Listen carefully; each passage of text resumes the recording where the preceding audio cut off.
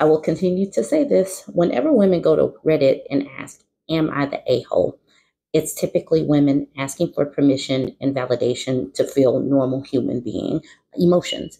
And so this one is no different. This continues the whole child free movement conversation. And this is about boundaries. Boundaries. Let's keep that in mind as I get ready to read this one. Would I be the a-hole for thinking about calling off my engagement because my fiance lied to his family about us having kids? That title alone should be enough. It's enough. I read the whole thing. It's enough. Okay. My fiance, who's 23, and I am 22, plan to get married next year. Despite having set a date, there are still many things to organize, but I'm considering postponing or even canceling the wedding. For additional context, when we started our relationship, I told him that I had always been certain I didn't want to have children. In my country, which is not the United States, a woman wanting to undergo surgery faces many obstacles, and in most cases, doctors refuse to perform the procedure. This is aside from the complications women experience, unlike men who undergo vasectomies. When I told him about not wanting children, he mentioned he wasn't considering them either. However, when I asked about vasectomy, he admitted hesitating in case he changed his mind. Understanding his perspective, we dropped the topic. We continued dating for 3 more years, and during a vacation 4 months ago, he proposed on the beach. We decided to marry on our first date anniversary. I revisited the child topic, anticipating marital pressures. He confirmed our shared stance. We shared the news with my parents, who congratulated us joyfully. The issue arose when we visited his parents. He's the youngest with 2 older brothers and 1 older sister, all married with children. During the dinner we had to celebrate our visit, we announced our engagement, and everyone congratulated us. Most conversation revolved around wedding preparations, the venue, the guest list, and so on. In that moment, his sister asked us how many children we were planning to have. Keep in mind that my fiance had asked me in the past to avoid stating outright that we wouldn't have children in front of his parents, knowing it could lead to arguments. I recalled his request, but wasn't sure how to respond this time. We typically said we weren't certain about the topic yet, but I didn't want to lie, considering the significant step we were taking.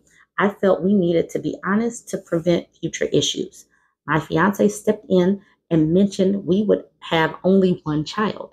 His father and one of his brothers started teasing him for wanting just 1, suggested we should aim for at least 3 like the rest, so we could experience the joy of a large family like everyone else.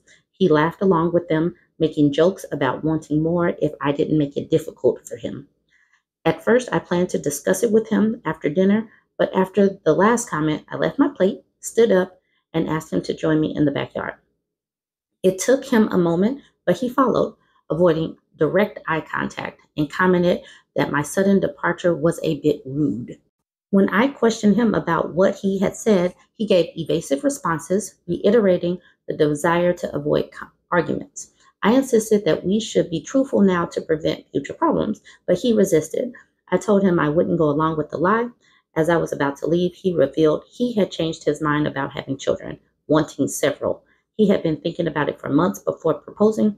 I reminded him of our previous conversation, and he admitted he hoped to convince me after marriage. I told him I wouldn't change my mind, and out of nowhere, he started insulting me, calling me stupid, arrogant, and selfish person for wanting to deprive him of the best experience in the world.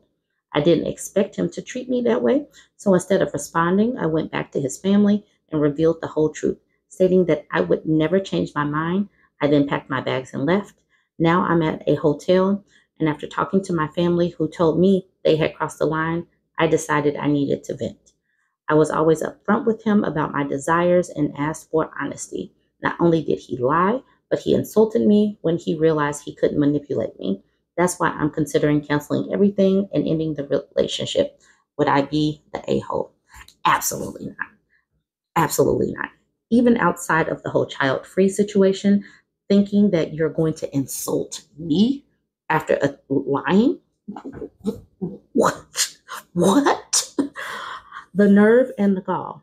But she is young. She's in her early 20s, and she's still considering his opinion and his validation.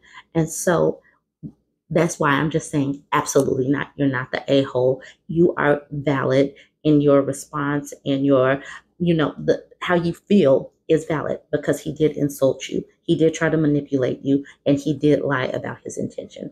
It is best to walk away now before significant time, energy, and resources are poured into a marriage that won't work. It won't work because child-free women don't want kids, and then being manipulated into having them would be a terrible, terrible situation. Okay, some of the comments. Be very grateful he showed you who he is before you married him. The lying and sneakiness is bad enough, but insulting you for not wanting children?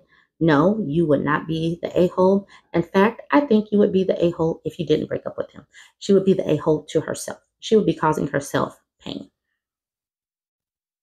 Okay, this person. I think the thing I'm not seeing enough here is the fiance saying the OP is depriving him of the best experience in the world. Like, if he's talking about multiple children, we're talking about the OP growing multiple whole ass humans inside of her over the course of several years on and off.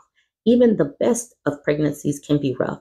That's leaving aside complications, which aren't exactly common, but aren't unheard of rarity either. A recent Am I the A-hole post mentioned a mother developing chronic back pain after a second child.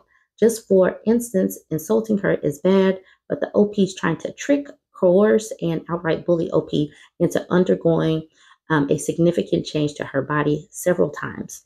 Also, he can have the experience with no thought of the experience she's being that she's being expected to have with all the problems that come along with pregnancy. Yes, there are all kind of complications that can come along with having babies, hormone changes, body changes, and that is in the best of situations. Not to mention, what about the care in her country? What about who's going to take care of these best experiences that this man has ever had? This person, not only that, but I bet he assumes she'll do the vast majority of child rearing. OP needs to run fast and never look back. Absolutely. Because obviously she, as the woman, would be doing most of the child rearing, because most moms do most of the child rearing. This person says, and even after all that, that's why I'm considering canceling everything and ending the relationship. She's only considering ending the relationship. WTF, why isn't this an immediate deal breaker? And this person, like, pump the brakes a little bit. It's not immediate because she's heartbroken, and despite people being a-holes, it's very hard to toss love aside after just one instance of him being a total prick. It's like that phenomenon of women leaving once they just stop trying for a long time. They fall out of love, but go through the motions for a while, despite planning their exit and just being done with their husband's constant BS. Poor OP got blindsided all at once. Absolutely. But she still has the presence of mind to understand that she's being manipulated. So she's just working it out in her brain. So this is just for the younger ladies who may not have those hard boundaries and the reflexes to speak on those hard boundaries. Yes, walking away is perfectly fine. You are perfectly validated in feeling insulted, and the pain of walking away now is much easier than having to unravel a life after divorce, after marriage, and get your life back in order, especially if you had kids that you didn't want to have. You guys go ahead, jump in the comments. Let me know what you think about this one. Like, comment, share.